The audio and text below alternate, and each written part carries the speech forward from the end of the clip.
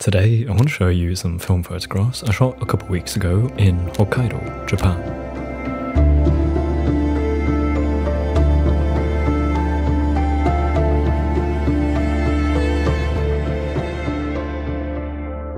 So, seeing as I'm continuing to work during my time in Japan, Melly and I planned to actually book a proper holiday for a week right at the beginning of the trip. And so we had a trip to Hokkaido, scheduled for our second week in Japan. Hokkaido is the northern Japanese island, that really big one at the top. It's Japan's biggest prefecture, by the way, and home to one of the snowiest cities in the world, its capital, Sapporo. We wanted to stay in that part of Japan to catch one last week of winter in the north before staying in Tokyo for spring. And so, on the 9th of March, we made our way up north to stay our first night in this random small town close to Sapporo, from where we'd head on to the east of the island. I had brought along a couple rolls of film to shoot with either the Pentax K1000 or the Olympus XA3, which were the two cameras I decided to bring with me. Our first afternoon and evening in Hokkaido didn't really give us the most welcoming impression.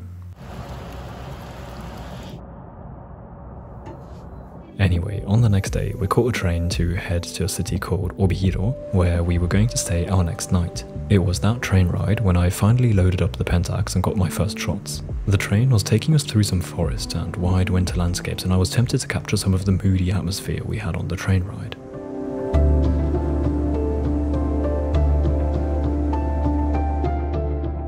Here is shot number 1, and I really like how this one turned out. By the way, this was my first time shooting Fujifilm Premium 400, and this is already looking great. I really like how the atmosphere was captured and how the mountain fades away into the cloud. It's an age-old subject I've always been shooting, so it feels good to have gotten it again.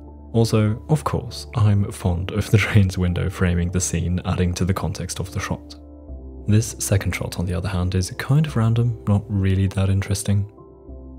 In Obihiro, we spent our time just walking around and exploring the area, and of course I got some photographs, this one being one of the first ones, which was just a straight photo down the road. It's very simple, but I still kind of like it because it just shows an impression of the city and it shows what Obihiro is like. You've got the piles of snow everywhere. The wet road also looks quite cool. And then let's continue with some other shots, which are basically the same type of shot. They all aren't really that different from another, and I think the first one would have done it actually. This one is kind of cool, maybe because the area is a bit different and we've got that one person walking through the middle of the frame. Then I got this shot because this is another thing that is actually quite typical of Japan. Japan is very compressed, very dense, and so the spaces in between houses sometimes become ridiculously small, like here. This is about this much. All the more interesting I thought it was is how the snow just piles up in there because nobody's really going in there with a shovel to clear the space. So sometimes we found these spaces in between the houses that were full of snow, and so I wanted to document one of those. Then this shot is it's a bit boring. It's kind of cool, but still boring. I got it because I wanted to document this place, which in the night I think would be much cooler, but I kind of just photographed it then because we were walking past it. This is just a small alley full of bars and restaurants, which is quite cool. Yeah, but I think it probably would have been better to get that shot at night. Then there's this shot, which again just isn't really special, but it's just part of a series. I wouldn't say that I particularly like it, but there are some details in this photograph that I appreciate. For example, the window that is stuffed full with stuff. This is something I briefly explained in the previous video from Japan, that I've often seen this in Japan, windows that are stuffed, and so this had a bit of that. And then the last shot of that first day in Obihiro is this one here, which again, it's not special. I just see it as part of a series. I don't really know if I'm ever going to use it for something, but I just wanted to document what the place looks like, and I think this does a decent job at that. Just as a standalone photo, I think it's kind of boring. Then, on the next day, our travel continued and we left Obihiro to head towards our next stop, a small town called Furano. On the way, however, we were going to visit a place called Tomamu, which has a ski area and a gondola that also is available to walking visitors like us.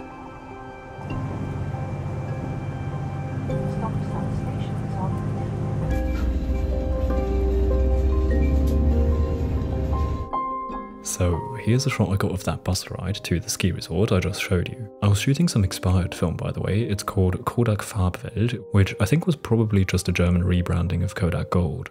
Something I like about shooting with the Olympus XA3 is that it's automatic like a point and shoot, Yet you can still raise your ISO manually so that you can overexpose your film, which allows for better results with expired film.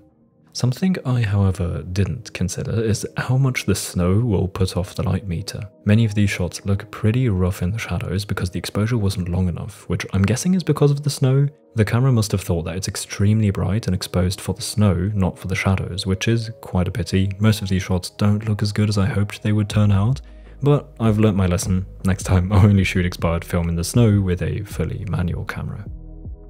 Anyway, we took the gondola up the mountain and explored the area where I got quite a few shots actually, this one being one that I really like. I like how this shot is split in the different layers. So you've got the foreground, which is just the white mountain in the foreground, that then slices diagonally into the background, which is just the mountainscape, and then the last layer is just the sky. But in the foreground, you also have this additional layer, you could say, of the two gondolas, which I waited for to be in exactly that position, which I just think works the best. It gives the shot some extra symmetry and structure, which I find quite pleasing, so I'm really happy with this shot. Then this photograph is less structured, but I still really like it. It's very simple actually, and it was just supposed to document the icing on the branches here, which I think worked out quite nicely. Then being on an observation deck, I of course had to get a photo of the landscape. However, I think it turned out quite boring because it's literally just the landscape split into two layers, the top and the bottom, so it's not that interesting. However, I got a variation right after that, which I think is quite interesting, and that is this shot of the two children looking down into the valley. So now we've got the landscape, and it is a landscape shot, but with a foreground that I think attaches a certain emotion to it, because you can see the two kids that are wondrously just looking into the distance, and it kind of captures that feeling of being a child and being fascinated by this. Not that I wasn't fascinated, I was just like them. But I think just photographically speaking, this element makes it more interesting than the photograph before, so I'm really happy with this one. Then here are two photos that I got out of the gondola while riding up, but I don't think they worked out that nicely. The high dynamic range of the film seems to be working against me in this case, because I think the foreground is just so bright that it's sort of distracting. Here is possibly one of my favourite photographs from the trip. Definitely one of the favourites from this day. So this is down in the parking area, which we also spent some time exploring as we were waiting for the bus that would take us back to the train station. And I spotted these three parking area workers. At this time, most people were either already up on the mountain or, like we were, on their way home already. And so they didn't really have much to do and were just standing there chatting. And I really liked how I was able to frame this shot of them, surrounded by these piles of snow. But what I think is the best actually is that forest at the back, and then the two towers that come up behind them, because I found those two towers quite interesting because they just don't really fit into the landscape, and I think the way that they pop out of the forest here kind of just suits that weirdness that I wanted to capture. Then here's another shot which I quite like. I just think it turned out visually very appealing. I like the bright look that I was able to get here and how the forest is looking, and actually it's quite harsh lighting, but thanks to the snow, the light is bounced around everywhere, so the shadows just don't look that dark. And of course, something else I like about this photograph is the mirror itself, because if you look into the mirror, you can see the road that comes here, and I think that's a nice detail. Then here are two more simple landscapes, which I don't really think are particularly special or noteworthy, but then I got this photo, which I also like a lot. This was up on the mountain, just outside of the top station. There was an area where some skiers were passing, but the walkers like us were allowed to just explore the area. And this guy went off the track up the hill to explore that area and was not having the easiest time coming back down. It wasn't that dramatic in any way, he was doing fine, just he was noticeably struggling a little, and so I tried to capture that moment. And I think I caught it quite well. This posture of his just shows that he was struggling in that moment, and in the composition it works very nicely. I just like the placement of this person, so I think many things in this photo just worked out very nicely, and the fact that this is not just a person looking around, but actually doing something a bit more interesting, that makes the photo sort of humorous and interesting in that sense. Then here's another shot just of the branches, because I thought those were so beautiful. And then come the shots I got on the expired film, which all look a little rough. As said, I think the snow just put off the light meter quite brutally. This shot actually doesn't even look too bad. It kind of has this dreamlike feeling. It does look rough, but at the same time it has an interesting look. Here is the same shot I got before with the Pentax on the 50mm, this time 35mm lens from the Olympus. I definitely think the other one worked out much better. And then here are two shots from the train station from where we intended to continue our travel to the next town. However, I say intended to because this is a whole story for itself. As we were riding the bus that took us here, the bus driver told me that the train that we are wanting to catch is stuck still in Sapporo, which is 1.5 hours away from where we were. And he was explaining that that train is probably not going to come anymore, and so we were stuck in Tomomu.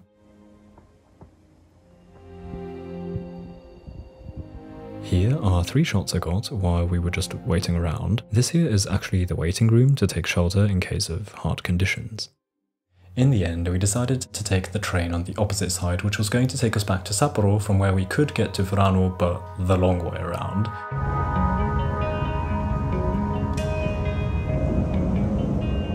So on that train ride, I got some more shots. Here's one that I like a lot actually. This guy had been in the resort as well and come onto the train with us. I don't know the exact situation, but he seemed somewhat important to the family he was with, as if he was leading the trip. What made me so curious about him was that he was stressing around with a bunch of luggage. It appeared to me that he was responsible for carrying all the luggage from the whole family onto the train, so obviously after that he was quite out of breath, and that's when I got the shot of him after he had gone from thick winter jacket to t-shirt to cool off again. His posture says it all, I think. I really like the moments I was able to capture, and I love how the lighting conditions complemented the scene and shines a sort of soft spotlight onto the subject.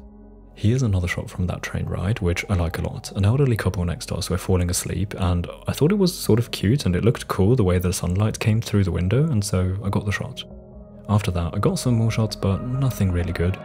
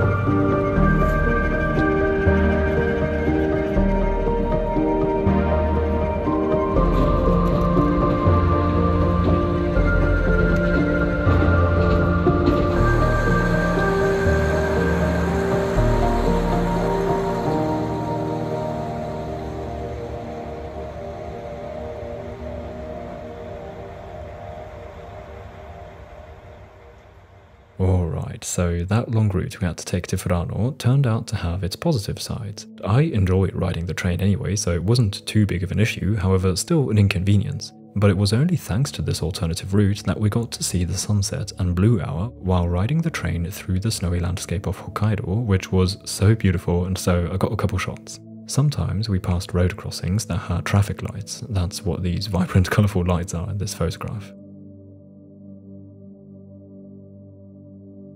The last train of that day was a small local train that took us through the countryside to the little town that we were going to stay at.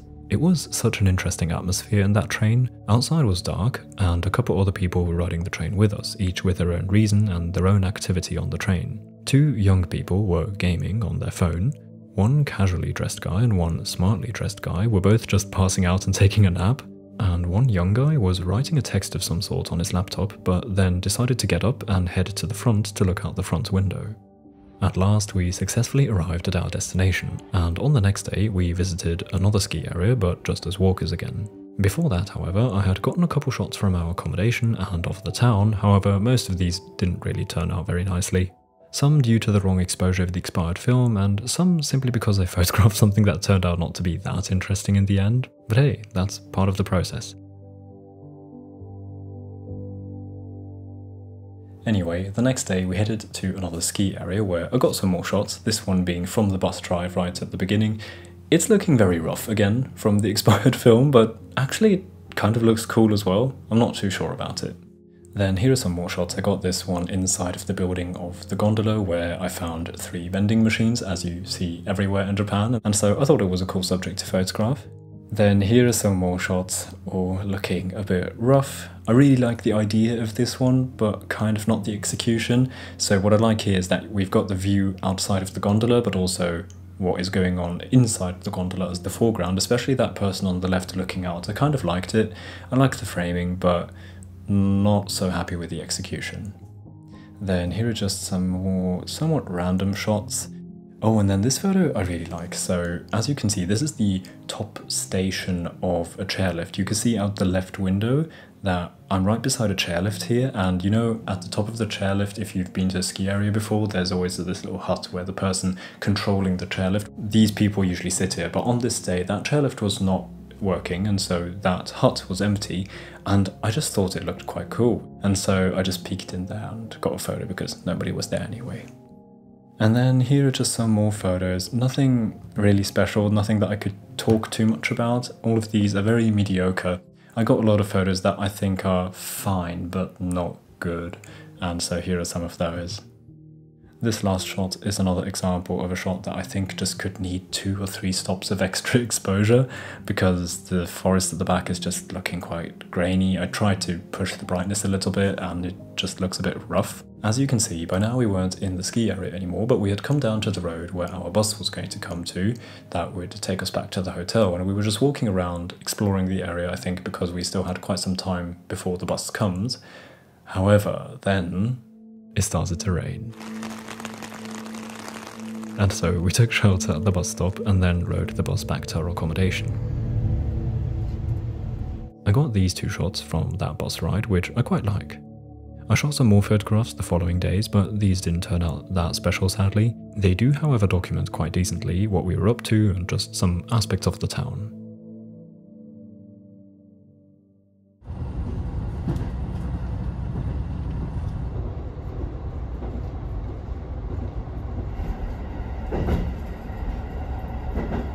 Then, on the next day, it was time to move on to the next town, and so we caught a train that was going to take us back to Sapporo, and on that train, I of course got a lot of shots, maybe a little too much, you're going to see. So here's a nice shot that I got of the window, at least that was the idea, that I would shoot out of the window with this person sitting to the right of it, if I see that correctly. Yeah. It's a bit dark and blurry, so I can't see it so exactly, so yeah, that's part of what I was going to say there in this photo, just yeah, it's cool, but I don't know. And then here is a very similar shot, and that is what you're going to notice from this train ride. I got a lot of this type of shots. So, I mean, you know that I am very much into the concept of subframing. I really like to do that, and this was just fantastic because I could get landscape shots through the window of the train, meaning I could subframe them, which would make it interesting, but I got a little overly enthusiastic maybe and shot a lot. So we've got more, even more, even more, even more, even more, even more. And then I got this shot with the person in the foreground, which I think is cool, but again, it's just too dark. You can't really see anything. So then here is one more shot, which is basically exactly what I've shown you so far already, but I put this at the end because I wanted to highlight this as the one that I'm most happy with. I think this one worked out the best. I got the lighting inside, I've got a good frame, and I think the view outside is also interesting with the mountains in the background. So I think this one just worked out the best. And then here are 2 more shots from that train ride in which I shot way too many photos that I like though. So this is inside the train and I just really liked how the sunlight was coming into the train here. Then lastly I got this shot, which I like a lot actually, because as you know I like to photograph stuff, meaning stuff that characterizes a city or people. So as you know I often like to photograph what people have outside of their homes. And in this case this is a variation of that. It's just photographing what people have with them on their travels. And in this case it's a combination of I like what the train looked like, I liked the lighting, and I had the bonus of this person also spreading themselves out and having their stuff here and there. And so they've got that water bottle on there and their little bag, and I love how the sun just shines a little strip of light onto that bag. And then there's also the hand, so it's not completely anonymous, so I still got the person whom these things belong to inside the shot, which I usually don't have, so I appreciate that. Even though it's just the hand, I think it's cool. Then, as we were changing trains, I was wandering around the platform while waiting and looked into the train on the other side, which turned out to look pretty cool. And I thought this could have some great photographic potential because the window was quite dirty so that the photo would become hazy. This is the result, and I love how this turned out. The lighting from the opposite window and the diffusion from the dirty window go together so well and add a strong atmosphere. Also, I think the brown colour of the chair with the cooler light from outside adds to this, creating this photograph that feels charged with a certain energy. I really like it. I also got this vertical shot from a different corner of the train, which also looks great in my opinion. After the wait, we got onto our last train of the day, which was a train that was going to take us to Otaru, a seaside town not far from Sapporo. What was cool here is that the train ride had a couple segments right next to the sea, giving us a wonderful view to gaze at. So on that train ride, my enthusiasm continued, you could say. Here's a shot that I showed you in video form already of the two people here looking out the window, which I just thought was really cool because you could see them looking out the window, and also I got the view itself, which I thought was beautiful.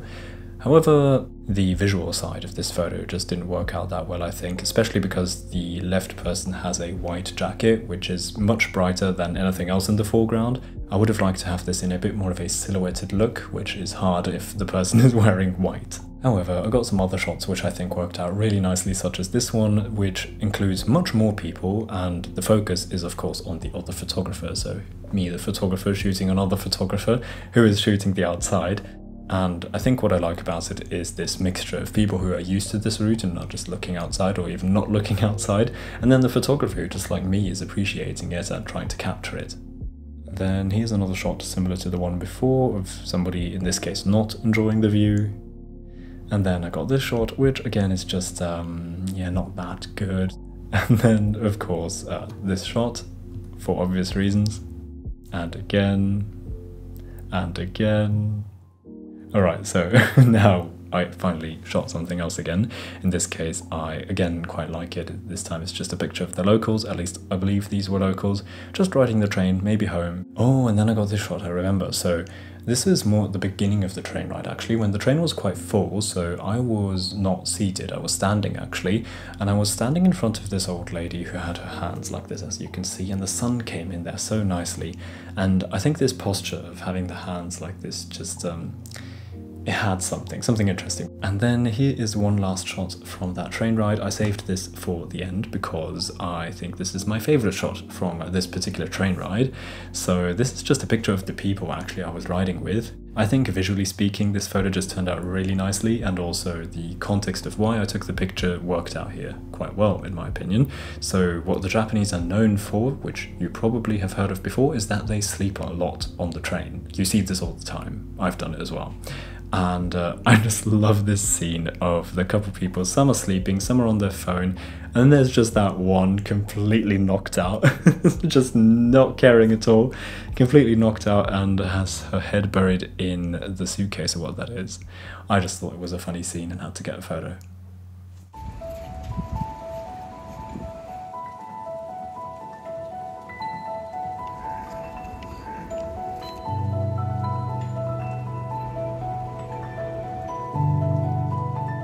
In Otaru, we spent our time basically just exploring the town by walking around and checking out the different areas. Luckily, the sun was out and treated us with some good light, which I captured in a couple shots.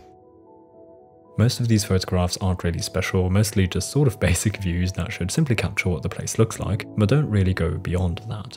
There are two shots though that have a bit more thought behind them. This one I got because I really liked how this one scene neatly presented what Japan is like. What I mean is that this scene is so typical of Japan. There's a small building, another building in the back, nothing unusual. However, in the foreground you can see that little wooden box with some traditional objects placed in there. I'm not sure if this counts as some sort of personal shrine, but it's definitely something from the traditional Japanese culture you see here a lot. But then right next to that is a modern vending machine that puts into the picture the two sides of Japan that coexist in this country, which I find quite beautiful. Then this shot I got as we were hanging out on a little tower from where we got a nice view of the area, and as I went around the corner here, that eye was staring straight at me from the huge advertising print on the neighbouring building. I just thought the placement of the ad when viewed from this angle was somewhat humorous, the way the eye suddenly pierces into me, so I got this shot.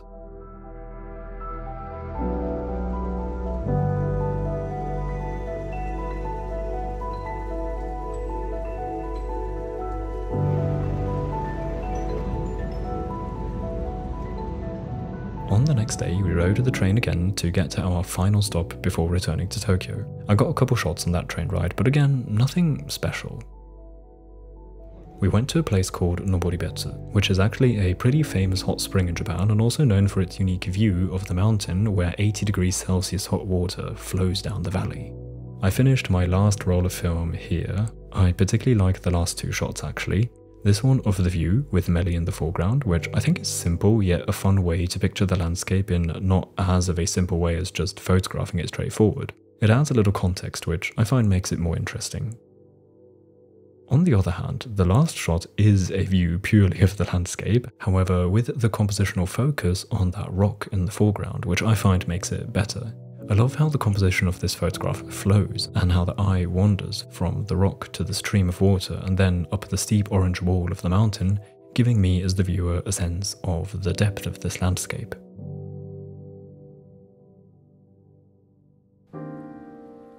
Anyway, that was the last shot from that trip. The next day we didn't do too much except we headed home to my grandmum's in Tokyo. I hope you enjoyed this little story behind all these pictures and that you liked some of them. I think I might have been a little too enthusiastic and shot a bit more film than I probably should have, but it was very hard to resist. I'm happy with a lot of the photographs I was able to capture. It's just that I think I also got more shots than necessary that feel a bit pointless. Those are of course never completely avoidable, but they can be reduced, and I feel like I didn't do too well in the reduction part. Anyway, I had a great time and I got some good shots that I'm happy with, and that's the most important in my opinion, so let's leave it at that.